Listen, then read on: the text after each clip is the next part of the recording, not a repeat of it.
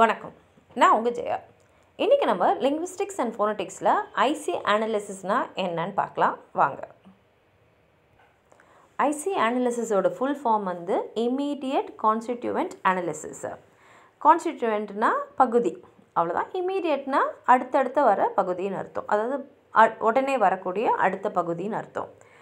அதாவது இதை வந்து ஃபஸ்ட்டு இந்த ஐசி அனாலிசிஸ் அப்படின்னு மென்ஷன் பண்ணி ஒரு சென்டென்ஸை நம்ம இப்படிலாம் வந்து அனலைஸ் பண்ணலாம்னு சொன்னவர் வந்து லியோனார்ட் ப்ளூம்ஃபீல்டு. அதை இன்னும் நல்லா டெவலப் பண்ணவங்க வந்து ரூலண்ட் வெல்ஸ், அப்புறம் வந்து நோயம் காம்ஸ்கை. இப்போ ஐசி அனாலிசிஸ்னால் என்னென்னா அது ரொம்ப சிம்பிள். அதாவது ஒரு சென்டென்ஸை நம்ம எடுத்துக்கிட்டு அதை ரெண்டாக பிரிச்சுக்கிட்டே வரும். அதாவது முதல்ல ஒரு சென்டென்ஸ் எடுத்துப்போம், அது சப்ஜெக்ட் அண்ட் ப்ரெடிகேட்டாக பிரிச்சுப்போம். அதுக்கப்புறம் சப்ஜெக்டை திருப்பி வந்து 2 பார்ட்டாக பிரிப்போம், ப்ரெடிகேட்டை 2 பார்ட்டாக பிரிப்போம். இப்படி பிரிச்சுன்னே இருப்போம். எது வரைக்கும்னா கடைசியில் நம்ம ஒரே ஒரு வேர்டு இல்லைன்னா meaningful part of the word. Meaningful part of the வேர்டுன்னு ஏன் சொல்கிறேன்றதை நான் ஒரு எக்ஸாம்பிள் சொல்லும் போது சொல்கிறேன். அது வரைக்கும் பிரிச்சுக்கிட்டே போவோம். அதாவது இதுக்கு மேலே இதை வந்து சென்டென்ஸை பிரிக்க முடியாது, பகுதியாக பிரிக்க முடியாதுன்னு வர வரைக்கும் நம்ம பண்ணிக்கினே இருப்போம். இப்போ வந்து இதை வந்து நம்ம எந்த பிரின்சிபலில் பண்ணுறோன்னா பைனரி பிரின்சிபல். பைனரினா 2. அதாவது நம்ம ஒரு சமயத்தில் ஒரு பார்ட்டை 2ஆக தான் பிரிப்போம், ஒரு பார்ட்டை 3 நாளாக பிரிக்க மாட்டோம்.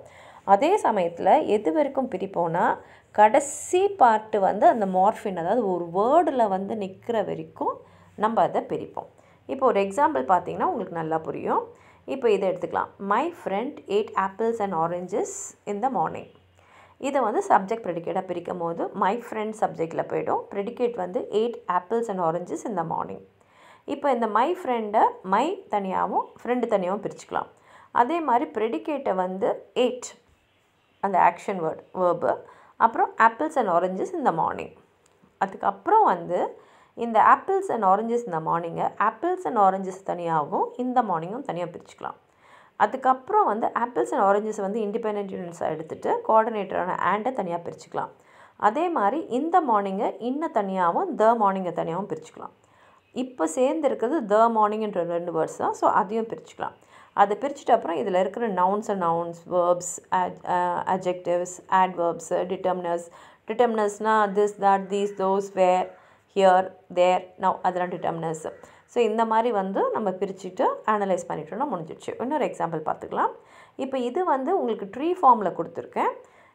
இங்கே பார்த்தீங்கன்னா பாக்ஸ் மாதிரியும் நம்ம வந்து இந்த ஐசி அனாலிசிஸை பண்ணலாம். A young girl with an umbrella chased the boy. இதை வந்து நம்ம சப்ஜெக்ட் ப்ரெடிகேட்டாக பிரிக்கும் போது a young girl with an umbrella இது சப்ஜெக்டாகவும் chased the boy ப்ரெடிகேட்டாகவும் பிரிஞ்சிடுது. இப்போ young girl with an umbrella வந்து திரும்பி 2ஆக பிரியும். எப்படின்னா a young girl அப்புறம் with an umbrella. அதே மாதிரி chase the boy வந்து chased அப்புறம் the boy. அப்புறம் a young girl வந்து a young girl.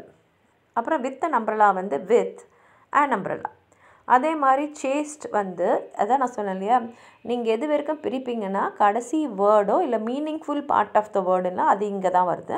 இப்போ சேஸ்டுன்றது 1 வேர்டு தான், ஆனால் சேஸ் தான் பேசிக் வேர்ப், ரூட் வேர்ப். சேஸ்டுன்றது பாஸ்ட் டென்ஸை சொல்லுது. அதனால் நம்ம என்ன பண்ணுறோன்னா அந்த ரூட் வேர்பை எடுத்து சேஸ் போட்டுட்டு சேஸ்டு தான் நம்ம எழுதியிருக்கோன்னு சொல்கிறதுக்காக பாஸ்ட்டுன்னு இங்கே எழுதிக்கலாம். அதாவது past tense of the chaste, past tense of the word chase தான் இங்கே சேஸ்ட்னு வந்திருக்குன்னு காட்டுறதுக்காக இது. அதுக்கப்புறம் த பாய் வந்து திரும்பி த பாயாக பிரிஞ்சிடும். அப்புறம் யங் கேர்ள் வந்து யங் கேர்ள். அதுக்கப்புறம் ஆன் அம்ப்ரெல்லா வந்து ஆன் அம்ப்ரெல்லா. இப்படி தான் நீங்கள் பிரிச்சுக்கிட்டே போவீங்க. இன்னொரு எக்ஸாம்பிள் பார்க்கலாம். இதுவும் ஒரு சிம்பிளான எக்ஸாம்பிள் தான். ஐ ஆம் கிவிங் அ ப்ரெசன்டேஷன். இதில் ஐ வந்து சப்ஜெக்ட், ஆம் கிவிங் அ ப்ரெசன்டேஷன் ப்ரெடிகேட்டர். இப்போ ஆம் கிவிங்கை தனியாக பிரிச்சுடுங்க, அ ப்ரெசன்டேஷன் பிரிச்சுடுங்க. ஒரு வாட்டியும் பார்த்தீங்கன்னா ஒரு பார்ட்டை வந்து நம்ம 2 பார்ட்டாக தான் பிரிக்கிறோம். திருப்பி வந்து ஆம் கிவிங் வந்து ஆம் கிவிங், கிவிங் வந்து கிவ் ப்ளஸ் இங்கே தான் கிவிங்கு, அ ப்ரெசன்டேஷன் அ அப்புறம் ப்ரெசன்டேஷன்னா ப்ரெசன்டேஷன். ஸோ இப்படி தான் நம்ம பிரிப்போம்.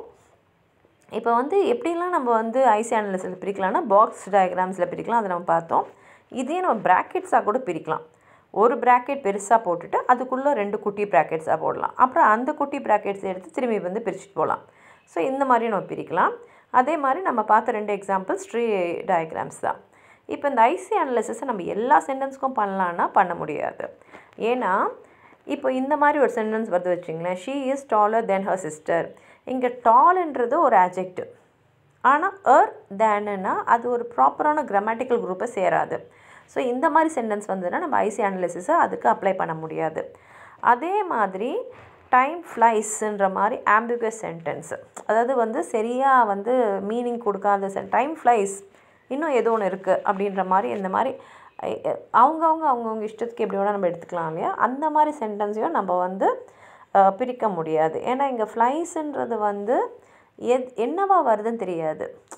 வேர்பாக வருதா இல்லை ஒரு ஆட்ஜெக்டிவாக டைம் ஃப்ளைஸ் ஃபாஸ்ட் அப்படின்னா ஒரு ஆட்ஜெக்டிவ் வருது அப்படின்றது நம்ம கரெக்டாக சொல்ல முடியாது. அதனால் இந்த மாதிரி ஆம்பிகுவஸ் சென்டென்ஸையும் நம்ம ஐசி அனாலிசிஸில் எக்ஸ்பிளைன் பண்ண முடியாது. ஐசி அனாலிசிஸ் பற்றி எனக்கு என்ன தெரியுமோ அது உங்களுக்கு நான் சொல்லியிருக்கேன்.